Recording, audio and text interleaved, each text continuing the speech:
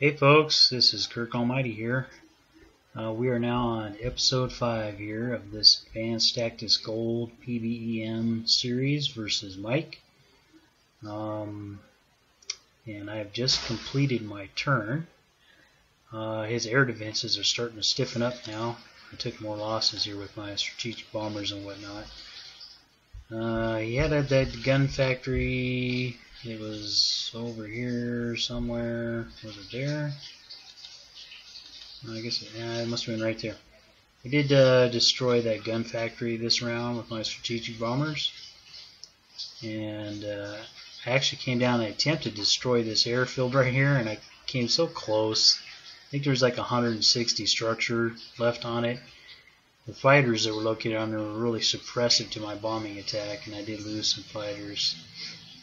Also, before that, I had gone and I did an air recon over here, somewhere around here, and it might have been up here, I don't know. These guys intercepted and I actually lost all 4 of those fighters.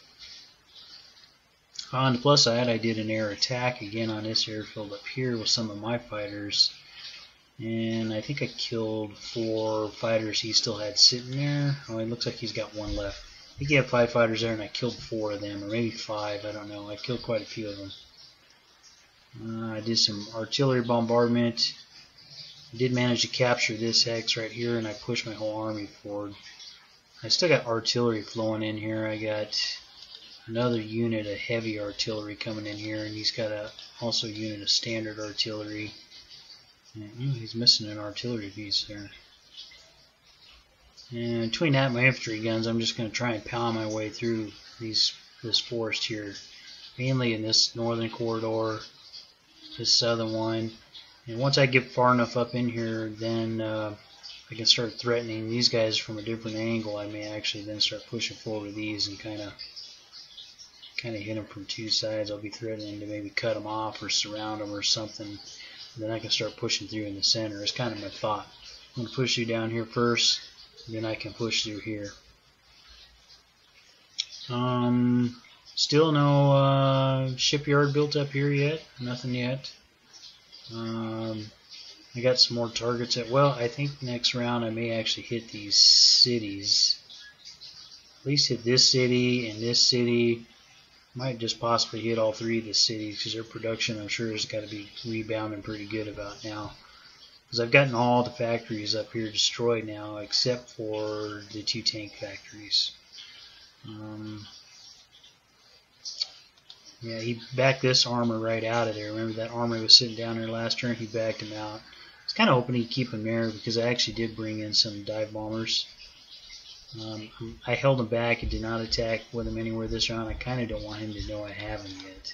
You shouldn't be able to see him back here, unless he does some air recon. From up, yeah, it's kind of centrally located, so like if there's some armor back in here, I should be able to hit him with that. Should be able to get the most targets around here where there might be armor or artillery. I decide I may want to target with that. And that I would say is about it that was about everything that's happened so far in this turn. And I'm not too sure how my opponent's going to respond here yet. He may do some counterattacks down here now that I'm starting to push through. I'm kind of waiting, expecting him to come and bring that armor back down. Maybe he might come down and try and hit me here. I got a lot of anti-tank guns down here. But he may. My fortress, I actually had a fortification built right here, and he actually destroyed that. He's got a pretty major one here. He had a fortification right there too, and I actually destroyed that with my artillery bombardments before. And I did do an assault on him. That's right. And it was pretty even. I wouldn't say I lost more than he did, but I didn't win the battle.